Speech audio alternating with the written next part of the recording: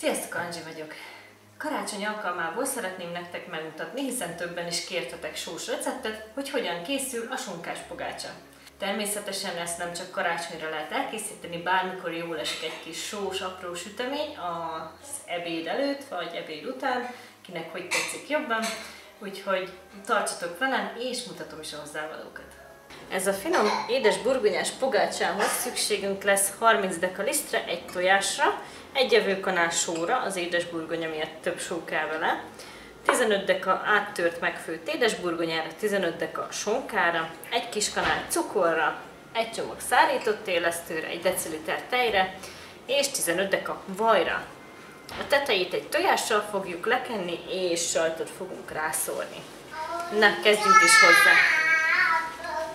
Az első feladat, hogy a tejben felfuttatjuk az élesztőt. Amíg ez fut, addig jöhet a többi. A lisztet belöntöm a keverőtálba, én most géppel fogom összegyúrni, de kézzel is el lehet készíteni. És mivel a vajam hideg, ezért belereszelem, így könnyebben el fog benne morzsolódni. A legjobb, ha van szobahőmérsékletű vajunk, és akkor azt el tudjuk morzsolni. Nekem most nincs, csak hűtőhideg, úgyhogy jön a jó kis reszelős módszer.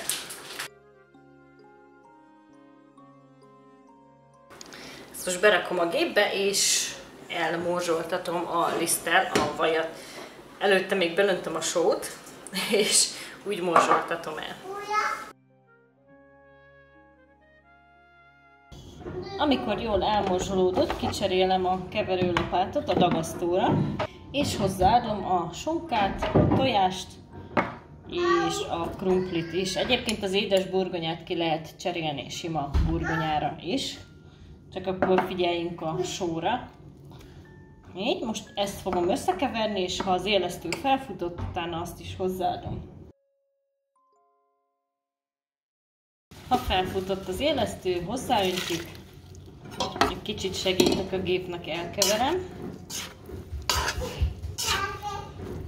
és összegyúrjuk az egészet.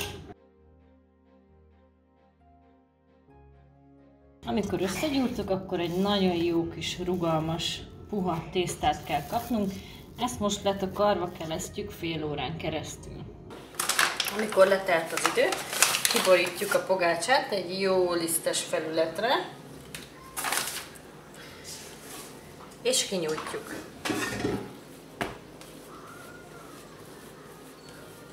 Újnyi vastagra körülbelül, de akár így kézzel is ki lehet lapogatni, ha nektek ez így jobban tetszik. Közben bekapcsoltam a sütőt 180 fokra, hogy melegedjen, és előkészítettem egy tepsit is, hogy egyből tudjam belerakni a pogácsákat. Na, most már csak egy pogácsa szaggató kell, és lehet szaggatni a pogácsát. Meglisztezzük a szaggatót, jelenleg nem fontos becsíkozni a pogácsát, mivel úgyis sajt lesz a tetején. Én ezt egy kicsit így kézzel, mert ide rakom, kézzel így megegyengetem, és akkor szép takaros pogácsáink lesznek, és már is rakom a tepsire. Nagyon fontos, hogy pogácsa szaggatásnál minél közelebb legyenek egymáshoz a pogácsák, hogy minél kevesebb tésztát kelljen újra gyúrni. Mert ha túl sok lisztet kap, akkor megkeményedik. Úgyhogy az sem baj, ha egy-egy kis darab hiányzik a széléből, mert ha ti is megegyengetitek a kezetekkel, akkor úgysem fog látszani.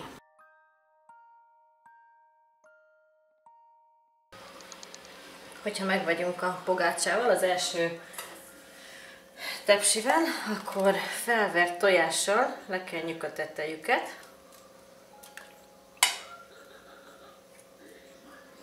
Aztán pedig megszórjuk sajttal.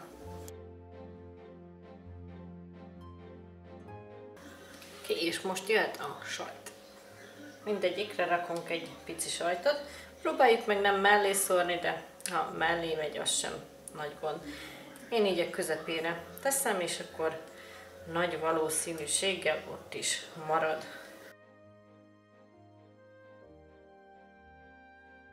Ezután a 180 fokos sütőben, ami már felmelegedett, megsütjük körülbelül 25-30 perc alatt a pogácsákat. Elkészült a sonkás édesburgonyás pogácsa, most már csak tálalni kell egy jó meleg tea mellé.